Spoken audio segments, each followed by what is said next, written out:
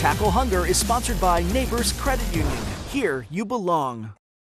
We do our best to find rivalry games for Game of the Week. We also look for schools that will step up to the plate to help tackle hunger. I don't think we could have picked any better game than Freeburg and Columbia tonight.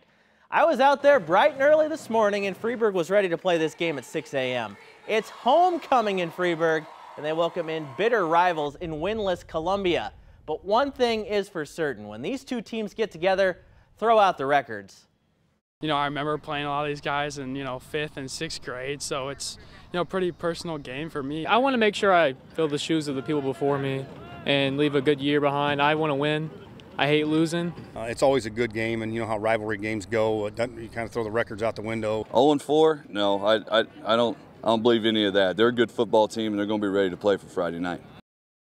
All right, enough talk. Let's get to the action. Homecoming night at Freeburg. And they're going to strike first. Cole Stewart finds Tucker Murphy for 6. Big time catch in the end zone. Look at the fireworks. There we go. Right there. There's the fireworks. Columbia up next. Mason Vogel is going to go airborne. Logan Hicks makes a great catch right at our camera. Nice shot, Eric Voss. Eagles would find the end zone soon after. This time it's Lucas Riebling. Impressive catch. But it is Freeburg who hangs on with a 28-14 win for a happy homecoming night.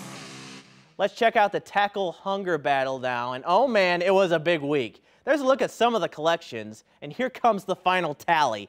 Columbia showed up in a huge way.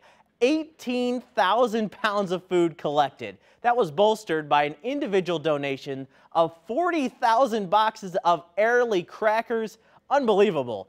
Freeburg had a good week too, with more than 8,000 pounds collected, and together they set a new tackle hunger record of more than 26,000 pounds. What a week. We cannot thank the schools enough.